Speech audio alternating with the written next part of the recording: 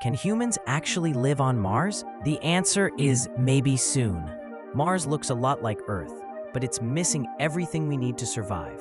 First, the air. Mars' atmosphere is 95% carbon dioxide, almost no oxygen. Next, the temperature.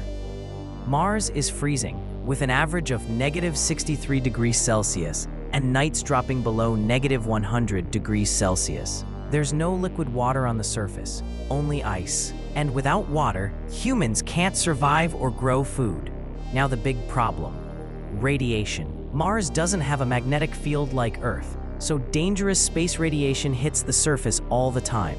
And gravity? Mars has only 38% of Earth's gravity, and we don't know how long-term human bodies would react. But here's the exciting part. Scientists are working on solutions: oxygen-making machines, underground bases, melting ice for water, and even growing plants in Martian soil.